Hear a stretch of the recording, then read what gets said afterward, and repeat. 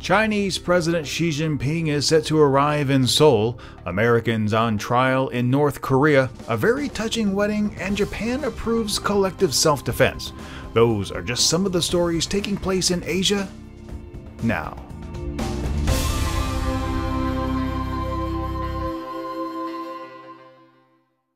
Welcome to Asia Now. I'm Steve Miller. Since taking office over a year ago, Japanese Prime Minister Shinzo Abe has attempted to update the nation's constitution to allow for a greater military role. It's a move that's both been heralded and reviled, even sparking one man to self-immolate over the weekend. On Tuesday, the Japanese cabinet ended the ban on limits imposed on the nation following World War II. It's been Abe's desire to once again make Japan a normal nation, and this is just one key aspect of his plan.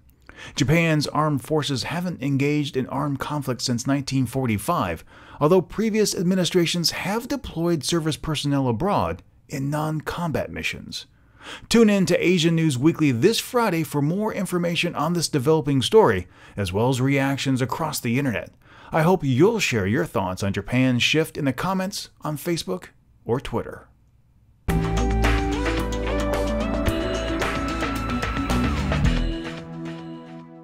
Chinese President Xi Jinping is visiting Seoul for a two-day state visit beginning Thursday, July 3rd. It's the first time in 20 years a sitting Chinese leader has visited South Korea before visiting the North. It's also been 3 years since a Chinese leader has met with any of the North Korean Kims, not to mention that young Kim Jong-un has yet to be invited for a sit-down in Beijing. China is usually looked upon as a traditional ally of North Korea, both economically and politically. However, over the past few years, a growing rift has become noticeable, especially since the younger Kim took control of the DPRK, even approving tougher sanctions against the reclusive nation.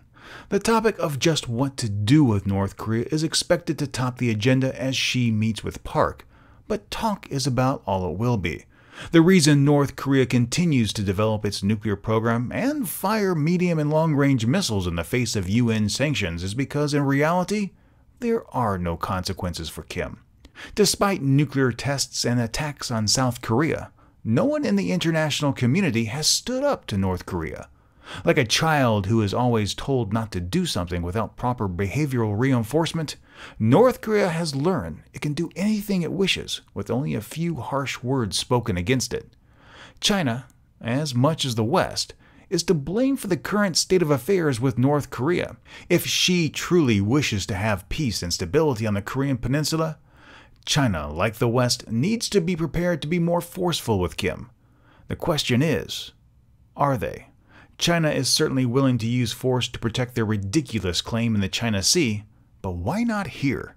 Could it be like what so many analysts have stated, that China and South Korea need North Korea to exist to ensure economic growth? What do you think will be the outcome of Xi's visit to Korea? And how far is China willing to go to reel in North Korea?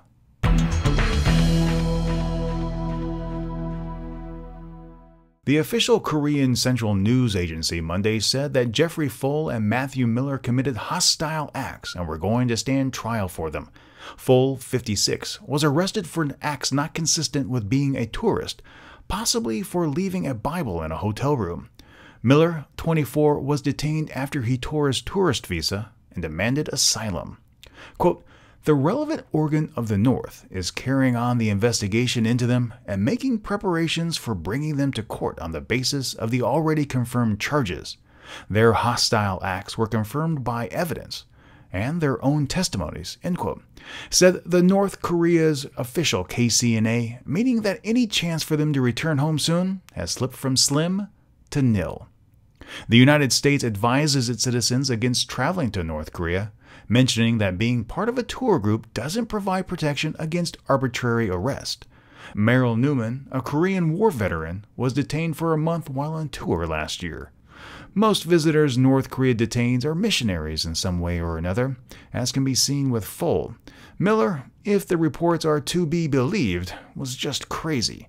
North Korea is trying to build its foreign tourism business, and it's unclear if these events will have any effect on it. Companies like North Korean Travel, who make a smartphone app, are banking on it.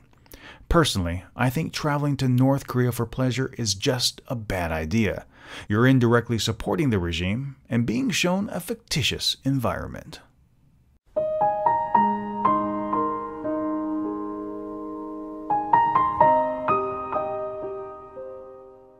True love is said to conquer all. Sometimes, as much as we'd like that to happen, it can't. Roden Ko and Lizelle May had originally planned to marry on July 8th, Roden's 30th birthday. However, Go was diagnosed with stage 4 liver cancer in May and told he might not make it that long. Go and May had a 2-year-old daughter together, and it was his final request to move up the wedding date. It was an act friends, family, and the hospital moved heaven and earth to make happen. After 12 hours of preparation, the wedding took place with Roden dressed in a white tuxedo, lying in his hospital bed, and Lizelle wearing a matching white dress. Zakaya, their daughter, served as flower girl. Sadly, Go passed away a few hours later. Roden's brother, Hasek Go, commissioned a video of the blessed event and uploaded it to YouTube, where it's already been viewed more than 9 million times. It's a very touching display of true love. Asia News Weekly is coming your way Friday morning at 12:01 a.m. and will have a digest of some of the biggest stories from the Asia-Pacific region. Asia Now will return on Monday. Don't forget to share your thoughts on these stories in the comments on Facebook or Twitter. You can find us at facebook.com/Asia News Weekly or follow at Asia News Weekly on Twitter.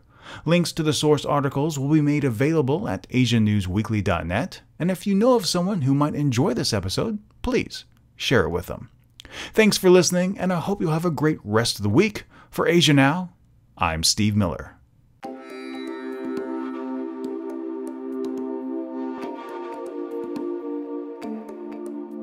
Asia Now is licensed under a Creative Commons Attribution Non-Commercial No Derivatives 4.0 International License.